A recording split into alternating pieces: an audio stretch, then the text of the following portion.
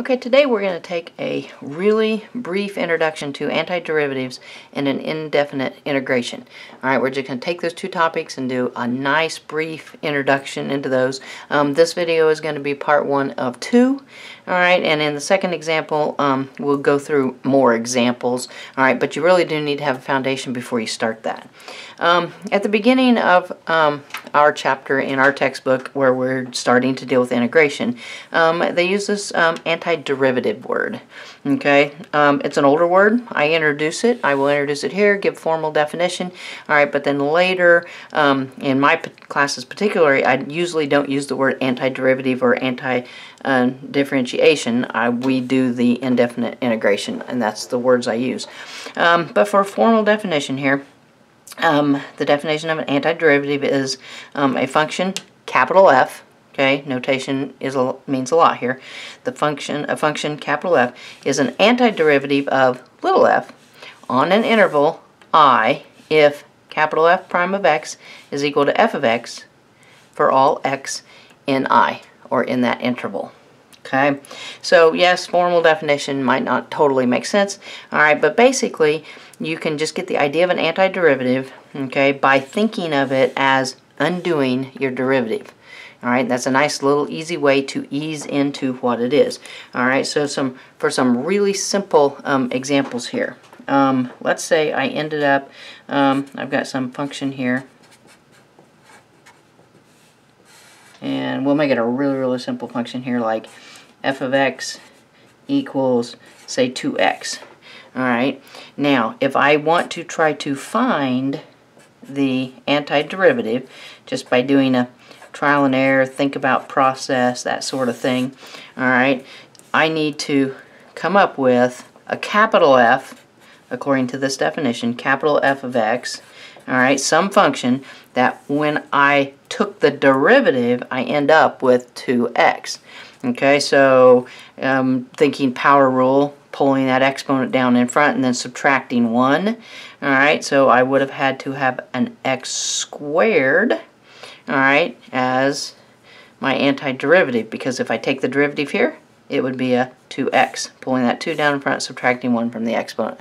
Okay, so kind of you're undoing your derivative. Alright, now that one's really simple. Alright, let's say I had another one here, might be a little bit harder. F of x is equal to maybe, say, an x squared. Alright, so what would the antiderivative be?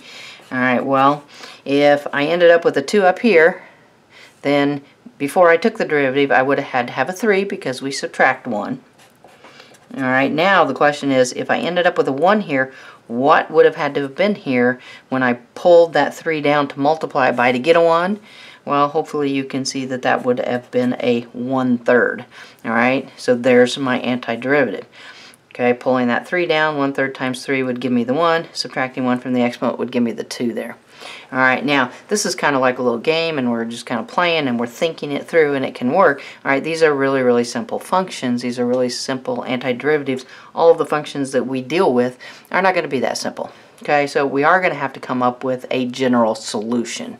Alright, so let's take a look at the general solution and then get some more definitions in here. Alright, so this is where I want to connect and maybe start calling it an indefinite integration here. Alright, antidifferentiation, the act of doing it, is also called an indefinite integration. Okay, so we're going to call it integration. That's the more common word today. I use that on a regular basis. Alright, and we will start out with the indefinite ones, which just means we're going to have a general solution here. Okay, now, formal definition of this in our textbook is the integral symbol, which is that little shape right there. Alright, so I'm going to integrate f of x dx, and that will be equal to capital F of x plus c. Alright, now I want to go through and define all of those things, alright, and tell us what we're looking at here. Okay, the function that you are integrating, alright, is called your integrand. So that's my integrand. Alright, the dx here, this x right here, tells me my variable of integration. Alright, so variable of integration. because functions can be written in terms of y. They can be written in terms of other letters, so I don't always have an x here. Alright, this right here is going to be the antiderivative. The antiderivative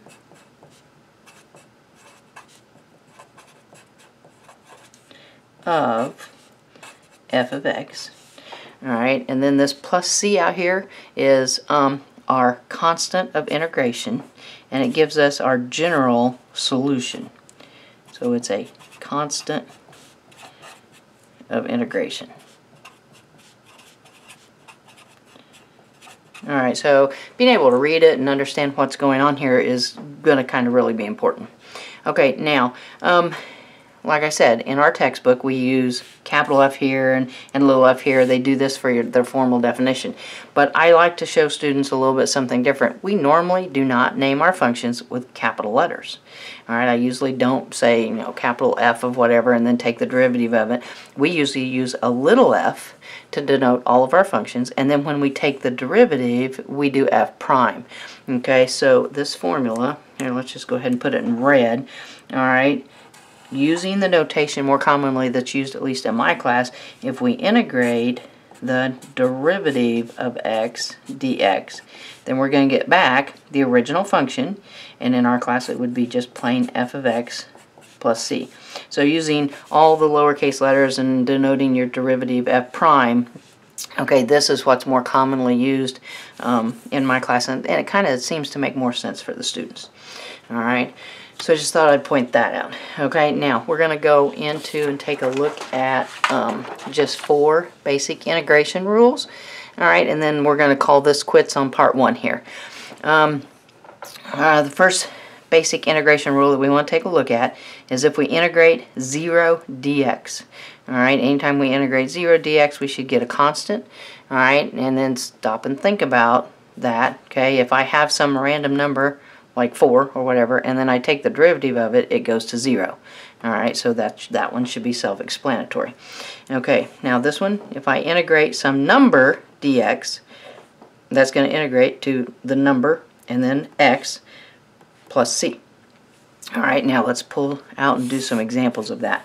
So in other words, if I was going to integrate 4 dx, okay, according to this, alright, I would have an answer of 4x plus c. Alright, and then ask yourself, stop and think, does this make sense? Alright, 4x, if I take the derivative of 4x, I get 4. Alright, so then it does make sense. Alright, third rule here says if I integrate and I've got some number times my function dx, then I can pull that number out in front of the integral sign and then go ahead and continue to integrate like normal. Alright, so let's kind of look at an example there without actually doing the integration. Let's say maybe I was integrating 4 sine x dx. Okay, my function right there is sine x. There's my number in front, so I can pull this out in front of the integration sign. So I pull the 4 out in front, and then I've got sine x dx. Alright, and then I would continue to integrate that and then come up with final answer. Alright, and we're not going into that right here in this one because we're just getting some basics for this.